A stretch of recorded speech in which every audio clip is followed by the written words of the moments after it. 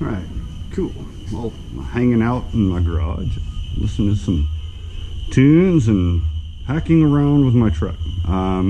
This is my truck, so I don't need permission to hack with it. It's a Ford F150 2015 model. Now, the key fobs on these use a rolling code security. Every key press of this, it sends the ID plus another code that's incremented to some algorithm every time. As long as the truck hears one that's more than the last one, advanced than the last sequence, it will unlock the door. If it has playback protection, to where if it hears a code that's previously unlocked the door after it's received one that's been advanced in the sequence, it will lock that remote out. It won't recognize this remote anymore. So I can create a denial of service to this by doing that. Like, so this little gizmo, the Flipper Zero, has a SubGhz transceiver on it. It can read and play back 300 to 900 megahertz radio signals. It can recognize various actual protocols for some commercial remotes out there that you can actually program into this thing. But it can read raw ones that it doesn't recognize, as long as you know the AM or FM encoding of the device and the frequency range, of course. You can find that by looking up the SEC ID. This thing also has a little frequency scanner that you can press a fob button and it'll tell you what frequency it's being transmitted. Okay, so let's create a denial of service to my truck. So I've got SubGhz. We're going to read this, read raw. But before we do that, let's make sure that this works, period. Okay, right, lock, unlock, lock, unlock. Now I'm going to lock the door. Let's verify that it's locked, and it is locked. Okay, now, at the same time, I need to configure this for the right frequency, 315, all right, 315 megahertz. Now, it creates this, gives you this nice little graph, this little frequency range, in the signal strength that it receives while it's recording. It's really pretty cool. So now I'm going to unlock this and record that same sequence as I unlock it. Make sure we're on 315. Yeah, we're good. See, there's that sequence right there recorded.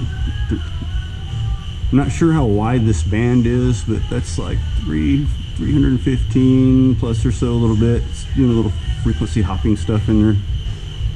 Okay. So now the truck should be unlocked, and it is. Now I'm going to lock it back and unlock it one more time. Unlock it so it'll advance the sequence. Now to advance the sequence past this one, so I'm going to lock it again, double check, verify. All right, it's locked again. So now I'm going to play this sequence back. I don't need to save it to play it back, so I'm just going to send it a couple of times just to make sure it wreaks havoc. It's seen the sequence several times now. Now it should, yeah, I've effectively denial of service the remote. This one, at least. So now, don't worry, I've got the second remote. Now, I've recorded a series of sequences from this one earlier. When it's in this lockout mode, it will accept any other remote that it recognizes with the rolling code in any sequence.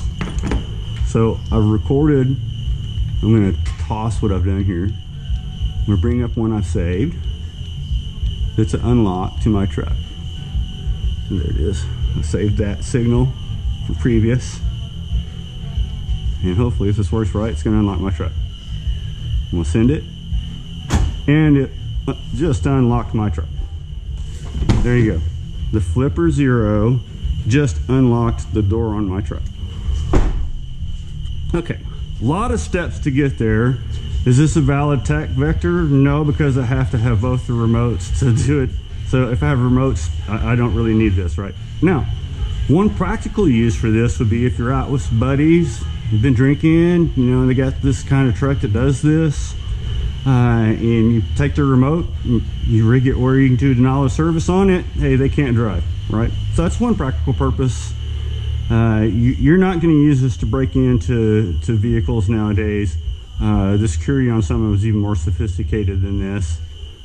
Some older cars, they were very simple. It just transmitted an ID that matched the computer. Very easy to break into. Those days are in the past. So I think you can feel safe that no one's going to use the flipper zero to break into your car.